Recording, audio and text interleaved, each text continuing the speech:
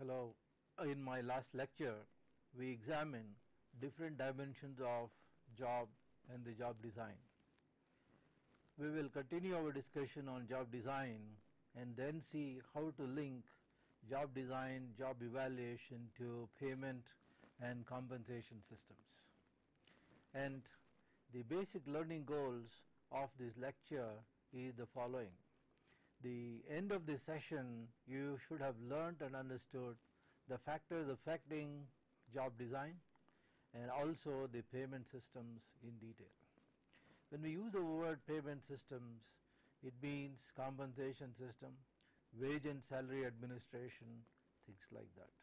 But basically what we are trying to do is to examine how we can understand and analyze given jobs, and then we looked at in the previous lecture how to make it man-machine system more effective and how to make jobs more challenging and also to create that motivational advantage. And also we linked job through the job rotation, bring that kind of a developmental agenda for people to grow in the organization. Today we will see the jobs in relation to the payments, the salary and the compensation system. When we use this word payment system in general, wage and salary system in particular, people do refer wages to what people being paid on a daily basis or on a weekly basis, and salary as whatever is given once in a month. But these are notional views or the terms used in usage. But what is most important is to define is a system of compensation for the contribution of the people. We will also see what are the other benefit system.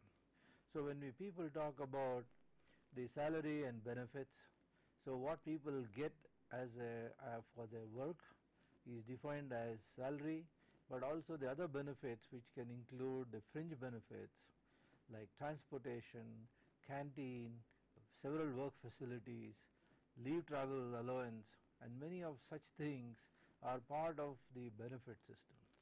So from organization to organization these would vary.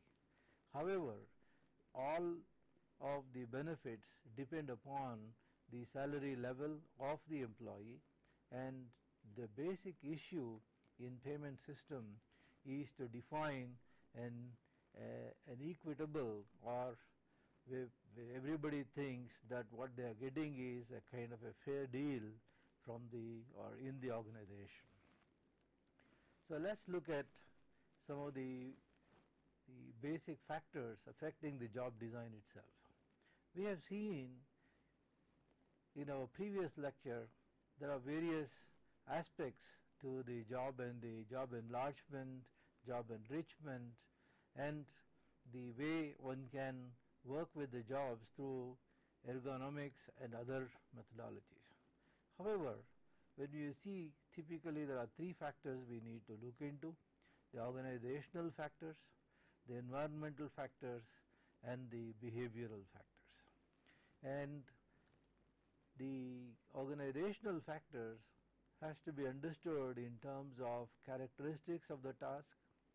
Characteristics of the task is whether it is repetitive, whether the task involves a kind of a continuous working, typically in a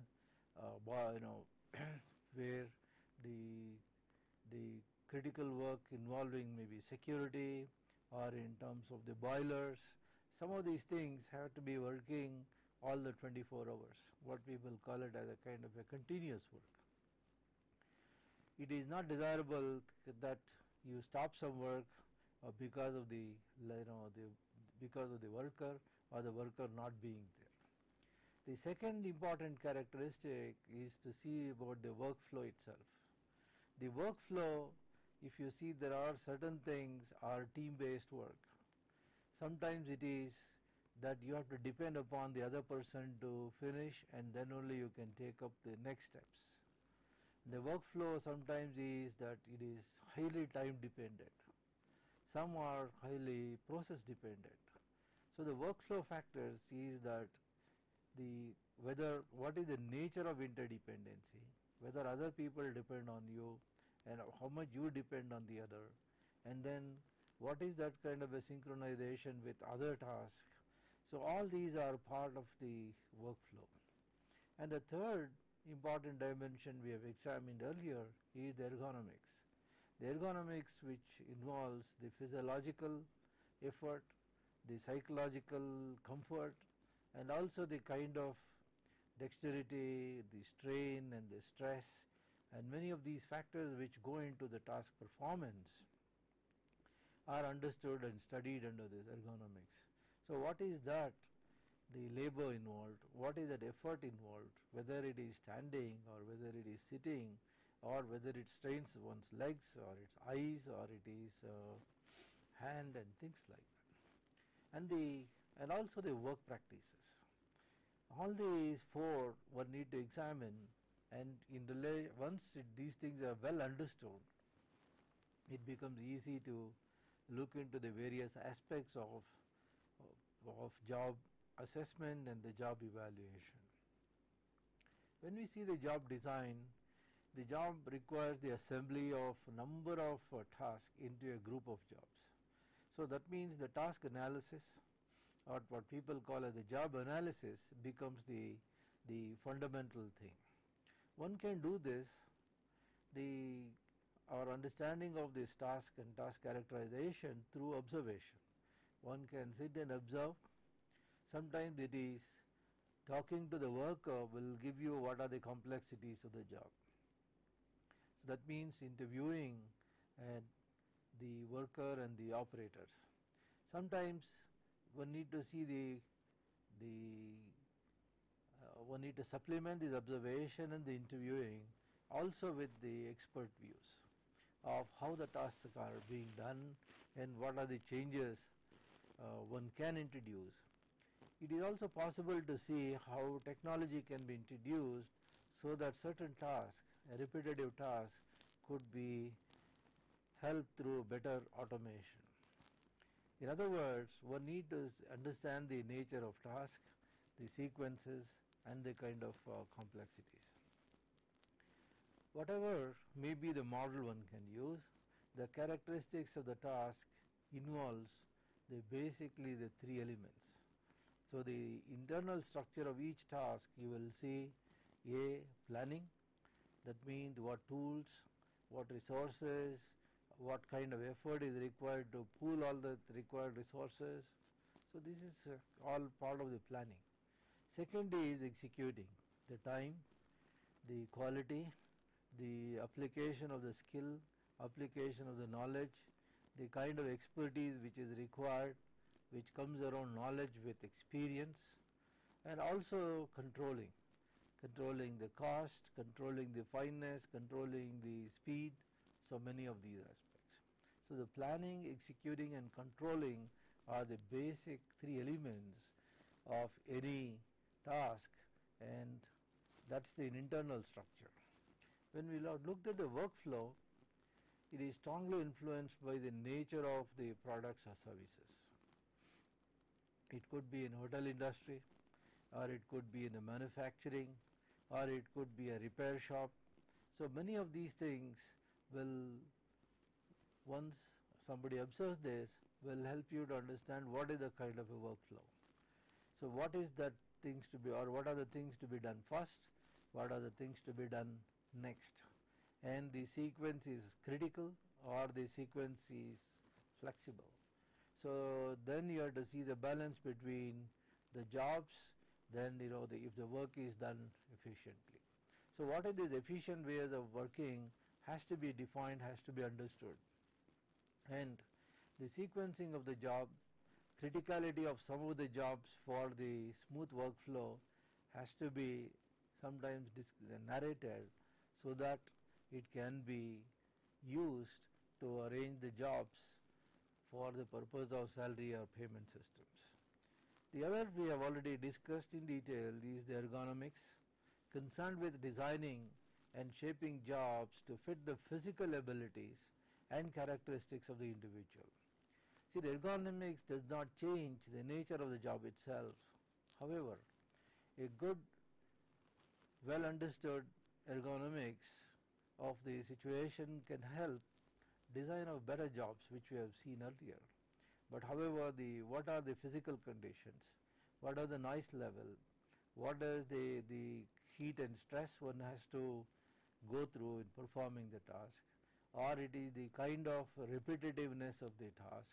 Many of these things will help to control ergonomically to see what should be the work rest rhythm, what should be the stretch of any particular activity.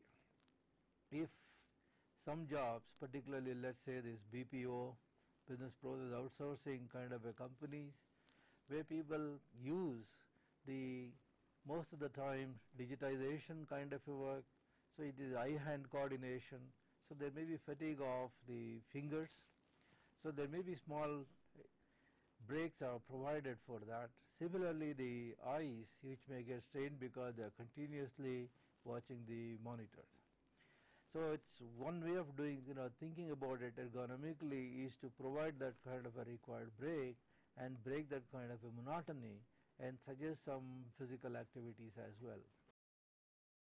So the organizations are trying to see the jobs and the kind of breaks what it should be given so that people can come back to its original, and the fatigue or the stress will not result in poor performance or affecting the health of the employees. So the ergonomics consideration is another important dimension in understanding and ranking the jobs.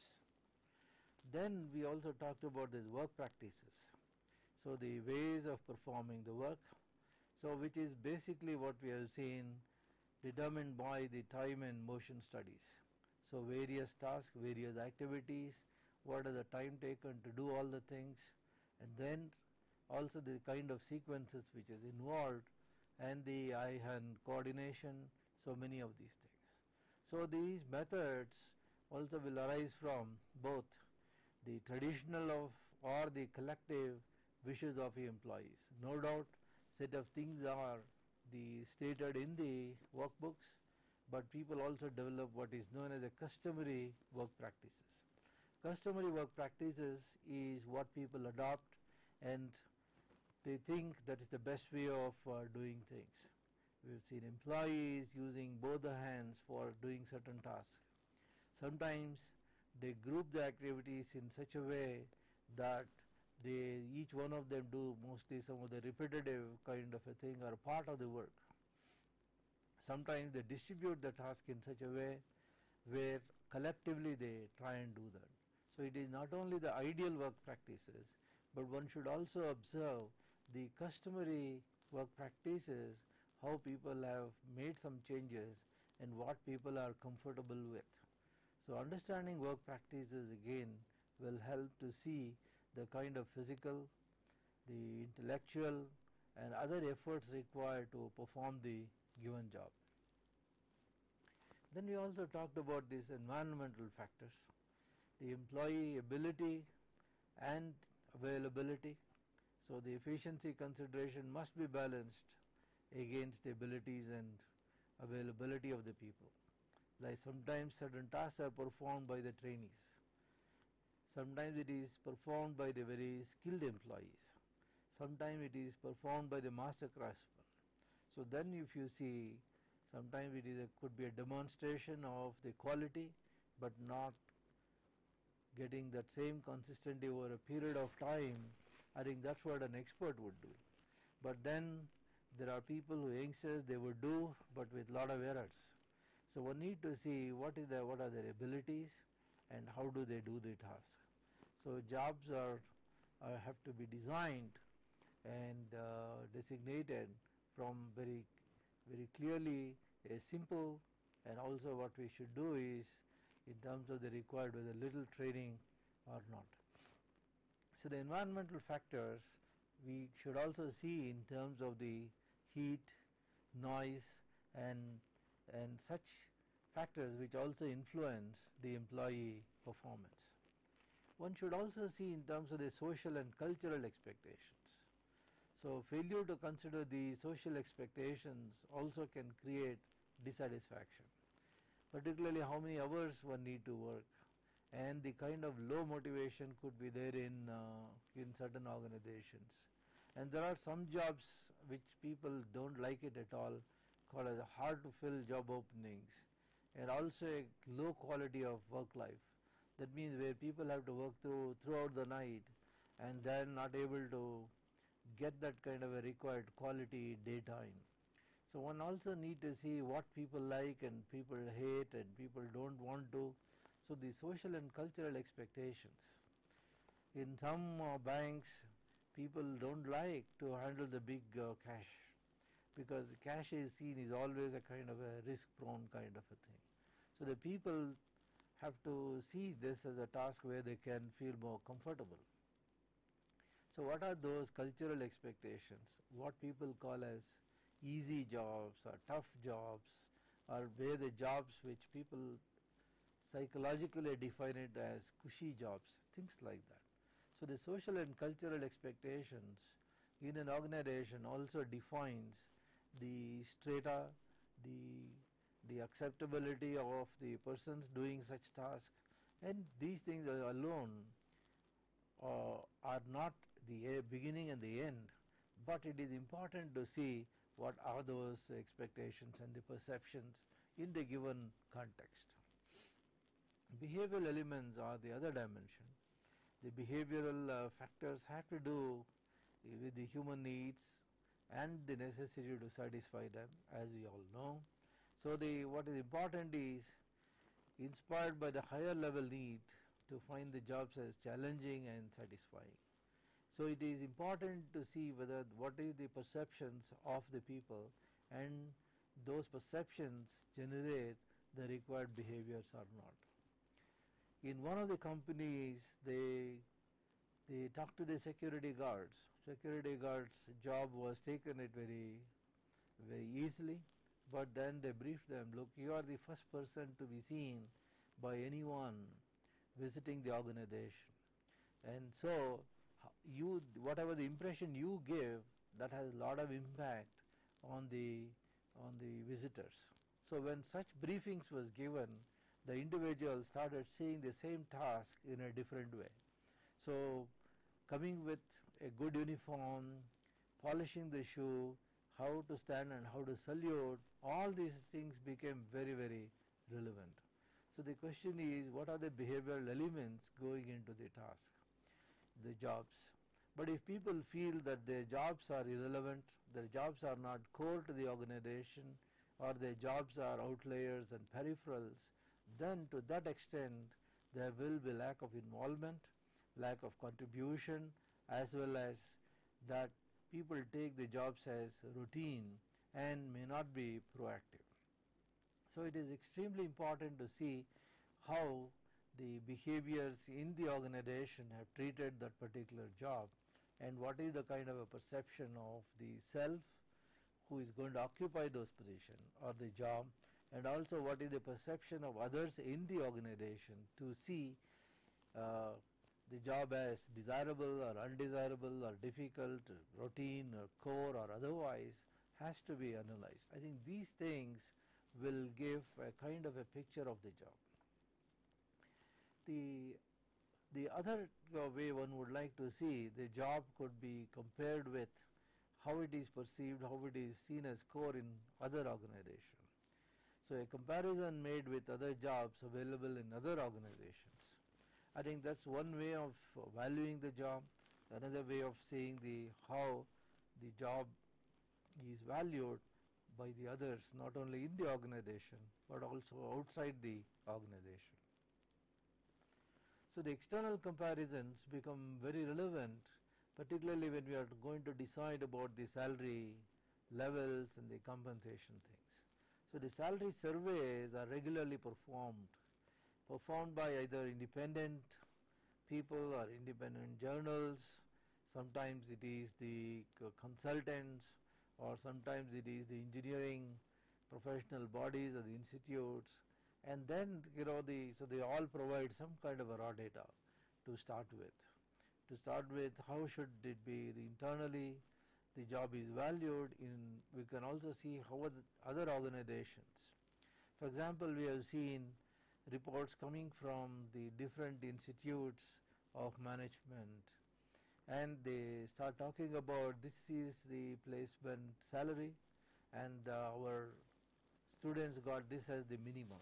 So when they talk about as the minimum salary offers and what they have got this year, so the campus gets rated around those things. And similarly, the organizations giving the salaries.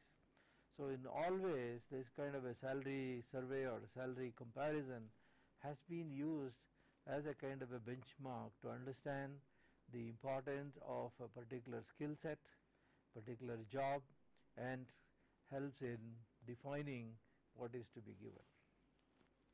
But job evaluation, we will examine a little later on, is also has been very extensively used to come with a kind of a payment structure. So for the payment system to be fair, the relative value of each job should be known. So the job evaluation has been defined as the process of determining the relative worth of the job for salary purposes. So the key word is the relative worth of the job. So the relative worth of the job can be obtained through different methods, through different procedures, but what is important is to adopt a simplest of the procedure which makes sense within the organization. We will discuss the different methods of job evaluation, but one also has to see all this job evaluation is done because to look at the job and look at the relative worth of the job for the purpose of remuneration, for the purpose of payment. You know that we are discussing these words: payment systems, wage and salary systems, wage and salary administration, or it is the compensation system or the remuneration. So all these things mean the same and similar things. It is only the details could vary from one context to the other, but it all means the same.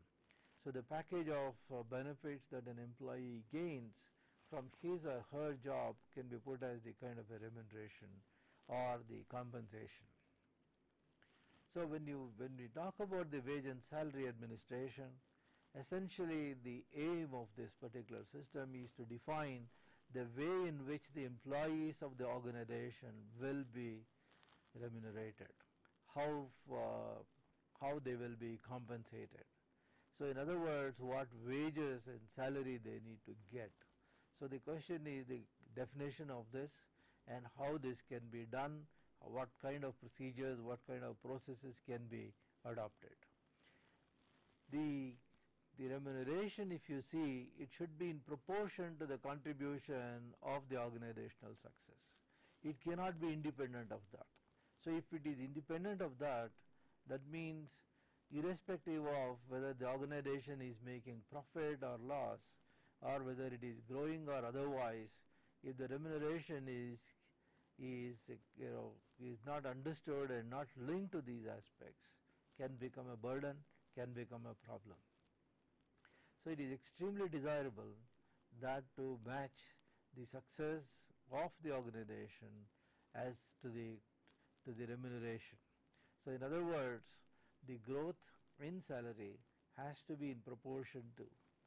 So if the organization is growing, but if they are not transferred to the individuals, then it affects seriously the motivation of the employees, the attitudes of the employees. Then people find it difficult to work in the organization, but it develops a kind of a helplessness.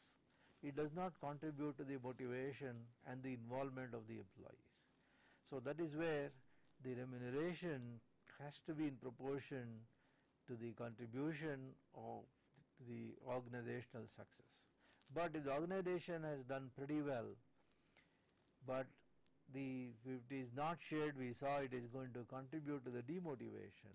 But if organization is not performing, but the individual gets paid, whether they work or they don't work, but in the long run it is going to kill the organizational health, organizational success. So it is extremely important to manage these two together so that they give the required benefits. So it does not normally consist only of pay and the amount of other benefits. It also included depends upon the nature of the job in question. So one need to see the pay and the benefits, or the salary and the benefits. And usually when you look at the benefits, people call it as fringe benefits. So the additional benefits, so the fringe benefits normally might add up to anywhere between 20 to 30% of the basic wage. In some situations it can go beyond 70 to 80% of the basic wages. So the question is that what are these benefits, how much of these benefits to be made available to the employees. Sometimes the fringe benefits are also taken as a part of the tax planning. However, we will assume that all the benefits are taxable, all the benefits have to be given out by the organizational profits, and so the question is what should be the kind of a proportion. The ideal is that it meets all the requirements of the employee. So the question of this is the people try and link the payment systems to the standard of living. So this forms the important contribution. That means the standard of living. The standard of living itself could be a matter of discussion and debate. So what should be the minimum wage?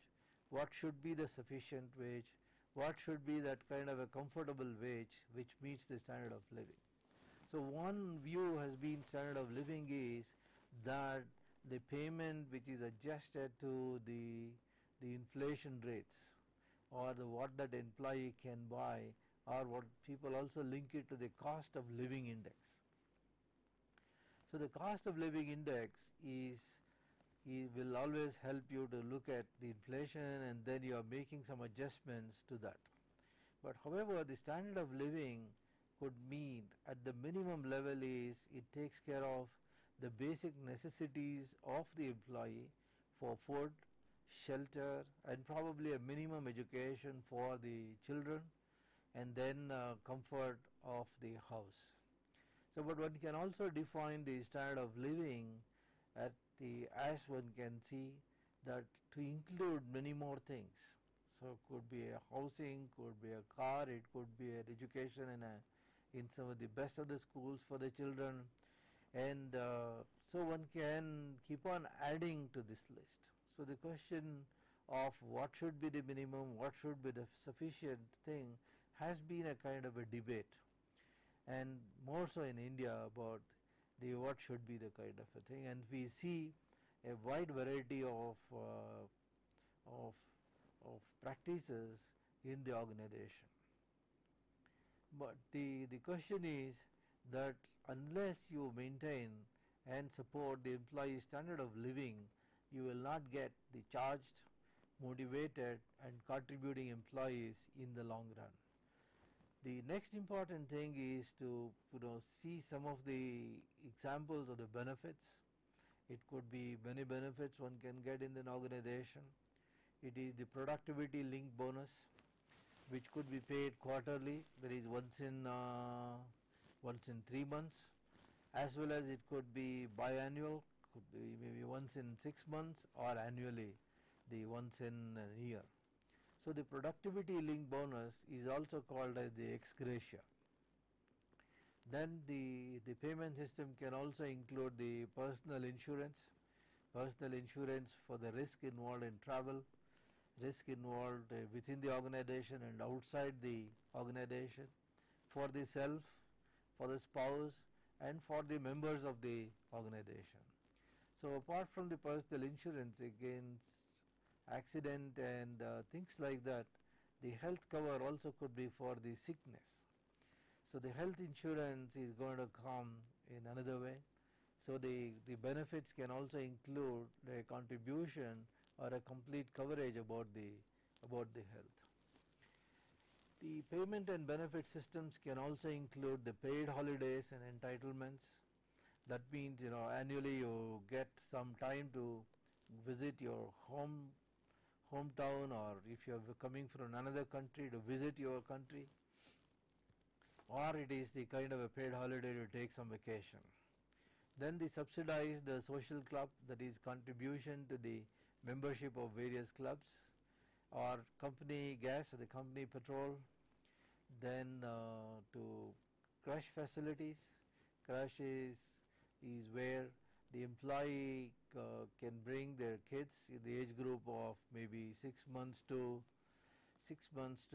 3 years or 3.5 years, and then they have a facility in the company premises to take care of this. Sometimes it is also demanded under the Factories Act that where it is compulsory to provide a crash if you have a minimum number of lady employees. So the question is that these are all the kind of benefits. Some are seen as very direct benefits, some are indirect benefits. Most of the time when we are talking about compensation payment systems, we are bothered about those direct benefits. Then one can also get the employee the stock options in terms of the shares. There is a preferential quota for the employees. Then the pension is also called as a kind of a deferred wages. Then the festival advances and the festival gifts or Christmas hampers. Then also the book allowances, the magazine allowances and things like that. So if somebody attempts to make a list of these things, it could be exhaustive. Different nomenclature, different levels of contribution from one organization to the other. So the question is, all these things have to be linked either to the job and the job level of the job holder, or the kind of contribution when the job is making to the overall health of the organization and productivity of the organization, or the way the organization perceives the job and the way it would like to share some of the success of the organization.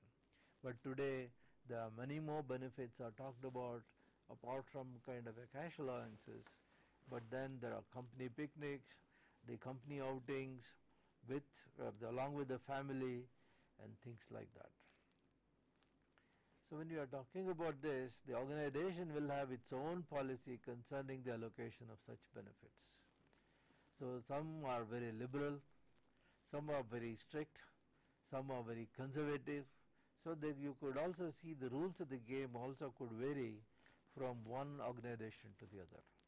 So in most cases the organization assigns a monetary value to each element of the remuneration package. That means we try and use that a total of this as a kind of as a totality, as a kind of a cost to the company. So the CTC is another concept where you include every details, everything what is given to the employees both directly as well as indirectly, but you are able to assign a kind of a clear monetary value. So the question of this, what should be the calculation of the wage? So the wage is calculated by subtracting the value of other benefits from the monetary value assigned to the job. So that means the different individuals may rate the value of the benefits differently.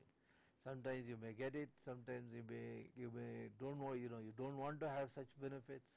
Some are seen as a kind of a deferred benefits, some are seen as a kind of a notional benefits. For example, maternity leave. So somebody may not enjoy that at all. So the question is, if somebody is not married and somebody is not going to get that kind of a benefit, would like to have something else in the organization. So the question of that, how this benefits to be given and how the benefits are valued, what is to be calculated. However, the individuals do perceive these differences.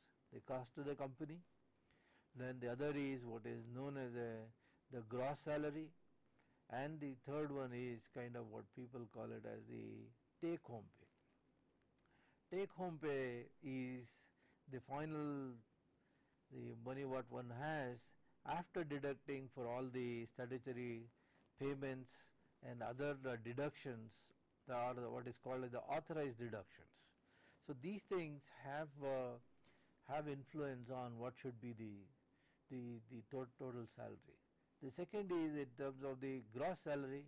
Gross salary includes all the direct things, but may not include some of the indirect things which can be part of the canteen, which can be part of the subsidized food, things like that.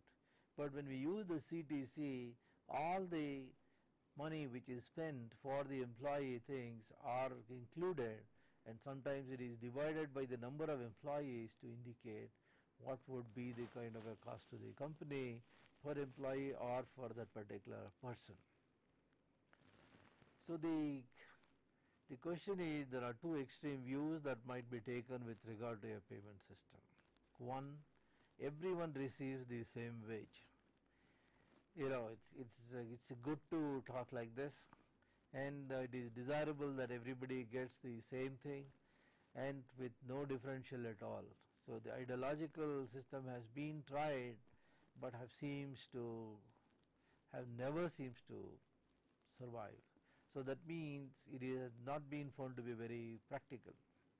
But it is good that every individual has the right to everything, and then they should get the same thing across. I think it is nice, but has not been followed. So question is that, the people have found such systems are soon undermined by the inevitable movement of personnel.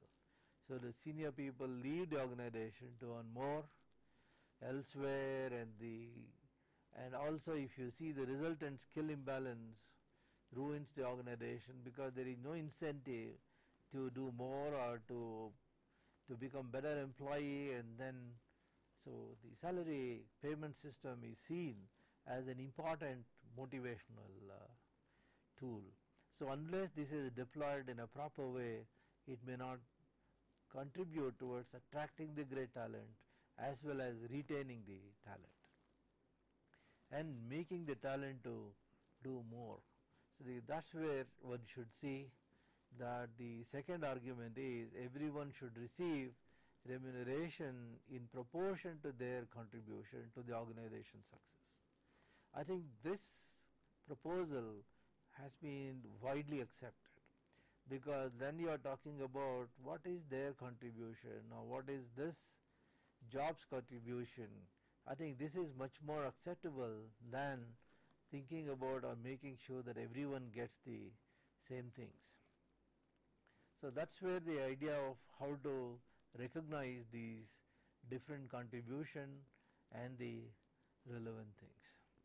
So when we are talking about the central question is how to rate the jobs within the organization. One is to rate the job and then to see what that contribution of that particular individual. But when we are talking about the relative worth of the job, we are not bothered about the individual, but all of our focus is on the job itself.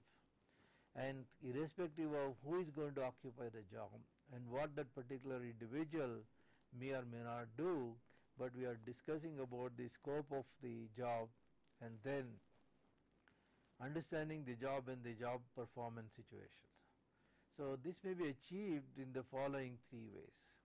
We have talked about this external comparison, and then the next one is the job evaluation and different methods of job evaluation, and the third one is the job assessment. Each of these things may overlap a little bit, but each of them will help identifying and arranging the relative worth of the jobs. External comparison is made with other jobs available in the organization. Then it is also, if you see that when you would like to compensate a skilled employee, so once you want to determine what should be paid for the skilled employee, your effort is to find out what other similar organizations in the same region or in other regions are paying. So it could be a kind of a comparison with a neighboring organization may or may not be in the same field, or all the organizations in the similar industry. So a regional survey or industry level survey is what is conducted to bring that kind of a comparison.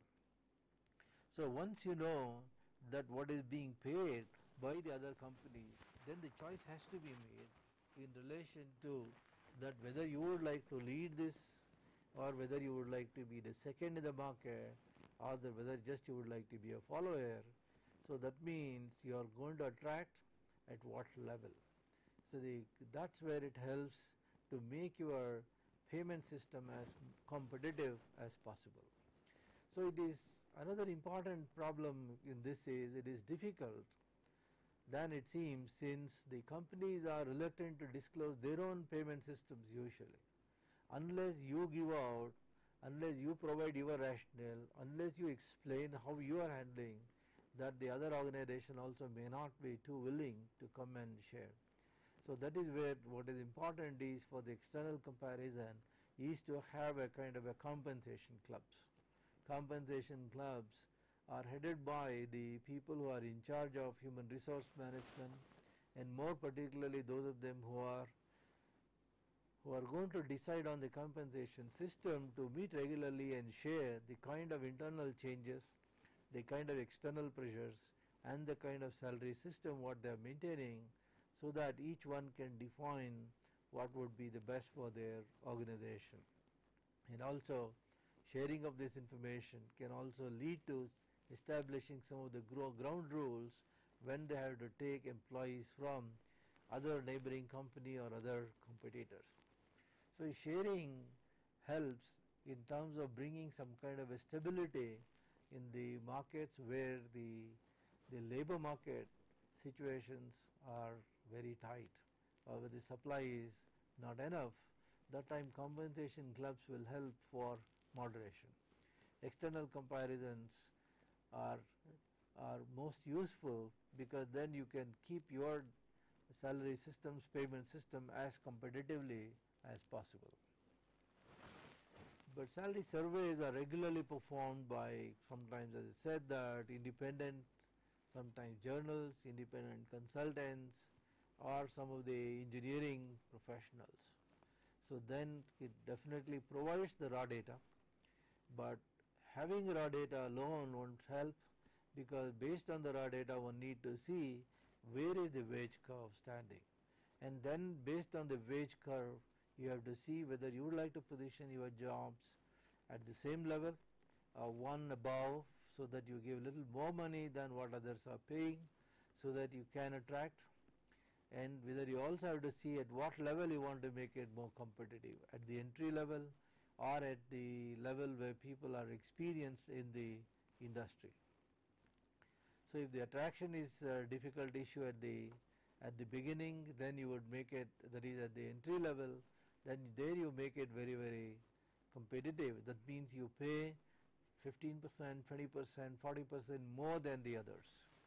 And this kind of a strategy can also lead to a kind of what people call it as a kind of a rat race, where people compete with each other to attract the same labor pool. But if that's not the condition, then if the labor market supply is much more comfortable, means you can still keep it competitive, but the differential need not be so high, where the organization need not spend much money to create that kind of a differential. So the question is, the salary surveys are an important part of the payment systems. Another important thing is the job evaluation. See, what we are talking about is, for a payment system to be fair, the relative value of each job must be known. So that means we should be able to arrange the job in a hierarchical manner. So that means we need to create this a kind of a fair and equitable system within the organization, can be achieved through different methods, and one of the key methods is to go through a job evaluation procedure. So a list of jobs within the organization has to be compiled.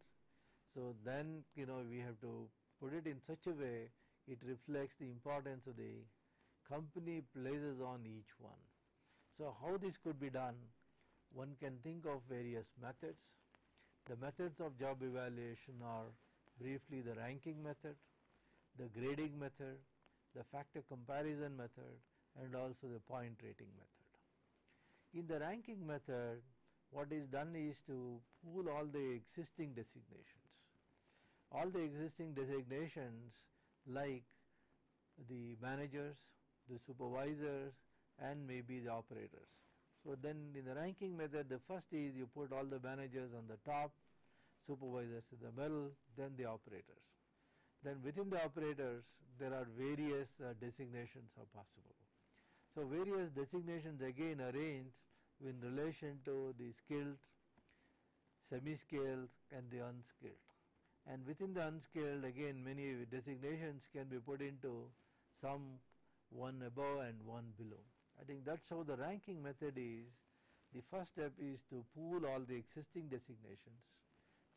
Second is to rank in a broad bands of from highest to the lowest, and within each of these bands again you have to rearrange these designations so that it gives that kind of a relative ranking. So at times what happens is the existing designations do come in the way without understanding the nature and complexity of the job. One of the examples given is, would you rank a gas cutter as higher versus a grass cutter? So both of them are doing the same cutting job. So the gas cutter is there in the shop floor and the grass cutter is there in the taking care of the estates of the company. So which should be put as better? I think this is only an example of how existing designations can come in the way. So the ranking method suffers from that kind of an issue, but it is very simple to apply, but at times it can create complication because the existing designations may not mean much in terms of differences in responsibility, in terms of the challenge, things like that. The next method is the grading method. In the grading method, what is done is the first all the salary grades with a beginning and an increment rate of something and the end of the particular scale, the salary scale is also considered as grade. So this number of salary scales in the organization is decided. So it could be starting from that minimum salary you are going to pay 2,000 rupees. A grade could be typically at 2,050, then 2,500, 60, 3,000. So if this is what it would mean, in a grading method, first you define a kind of a salary scale, and then different salary scales are put together from the lowest to the highest with a different increments rate with different eligibility periods. And in a grading method, one issue is that we can also have a grade which is non-overlapping, or it also could be the overlapping. So that means, going back to the previous example, so we may decide that within the managers there will be 3 grades, and within the supervisors there will be 3 grades, and with respect to the operators there will be 7 grades. So that means you define 7 plus 3 plus 3, 15 grades in the organization, and then you take different designations and then you would place where it should be. So some could be grade 1 of the supervisory position, grade 2 of the supervisory position, or grade 3. The advantage of this grading method is you can freeze how many layers you will have in the organization, and how much, depending on the kind of a responsibility and the complexity of the details, you can also place them in different grades. But one can always get into an argument is that a particular designation should be in the higher grade or it should be in the lower grade. And when such kind of a conflict comes, it is difficult to resolve. However, grading method is one of the most simplest of the methods organizations have employed, and it is good to use it in the administration, and it is also very, very practical. But ranking and grading methods have some of its own inherent difficulties, so we move on to the factor comparison method. In a factor comparison method, usually a set of comparable jobs are picked, and a set of factors, typically 7 or 9 factors, which are applicable to those jobs are identified. That means typically the factor could include the education, the training, the working conditions, the responsibility for people, the responsibility for things. So one of these are the factors can be put together, and then they are put in a scale of 1 to 5. So each of the factors for a particular job is rated. So then the 7 factors, if you consider a set of comparable jobs, then can be rated from 7 to 35. So 7 to 35 will be the kind of a factor rating, and within that factor rating you can always work through that how much should be kind of a factor per factor the salary could be. So when you think of these each factor multiplied by into about say 200 rupees, then the lowest would be that about 1400 rupees, and then the highest would be into 35 into 200. So the question is that what should be the highest salary and what the lowest salary gets defined, and then based on the factor rating one can do this. But in a factor rating there could be, the idea is that you can always disagree on some of the factor ratings and then make some changes whatever is required. People think it is very useful when you have a strong trade unions, and you have to negotiate with them. So that's where the factor comparison gives the basis for negotiation, than compared to the ranking and a grading method where you are treating the job as a whole, and then sometimes it is very difficult to negotiate if there are some disagreements. A point rating method is the improvement of the factor comparison method, because in the factor comparison method we give the same weightage to all the considered factors, but in the point rating method different weights can be assigned to different factors, and then you can decide, for example, education could be about 80 points, then the training could be 40 points, and so 120 points can be assigned to the education and training. So like that, for considered different factors you can identify different weights, and then the jobs are compared, and a minimum and a maximum is defined for particular point rating, and that becomes the basis for defining the salary scales, as well as becomes a point for negotiation. So the question is this: when the jobs are in order, it follows that the remuneration should also be in order, and a glance down the column of salaries will easily reveal any anomalies. So one can always check whether some lower point rated jobs are getting a little lower or higher. The other one is in terms of the job assessment. A comparison is often made of the content of all jobs and its responsibilities within the company against the people who fill the post. So that means who are likely to come and take up that kind of a position. So this is done to ensure that there are no inconsistencies within the organization.